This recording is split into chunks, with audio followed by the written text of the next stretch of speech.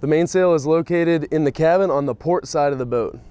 As you bring the mainsail out of the cabin, there's a black slide at the clew of the sail. You're going to insert that into the boom and slide it to the stern.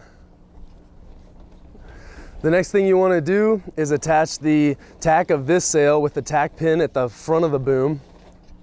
You want to make sure that the sail's not twisted or wrapped around itself at this point. Once the tack is secured, you want to secure the outhaul. In order to do that, and you can attach the outhaul to the clew of the sail. That's the back bottom corner. Once the outhaul is made, you can tighten up the outhaul and recleat it. At this point, you want to find the head of the sail. That's the top of the sail. There's going to be a slide at the head of the sail. You're going to start at the head and feed the slides into the mast.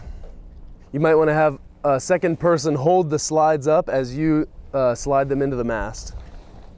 Once all the slides are inserted into the mast, you want to insert the slide pin that keeps the slides from falling down out of the mast. One of the last things you do before departure is to unhook the main halyard from the back of the boom.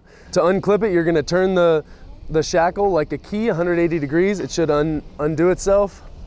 We say that the halyard's in hand so that none of the crew will pull on the other end of the halyard and yank it out of your hand, and it'll go up in the sky.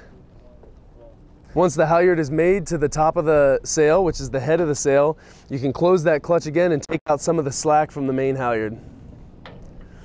At this point, it's a good idea to look up to make sure that none of the lines are tangled around the shrouds or just tangled in general.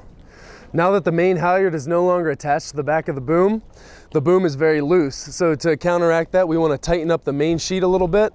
You don't want to over tighten it, but just tighten it down a little bit so that the boom stays in place and it won't hit anybody.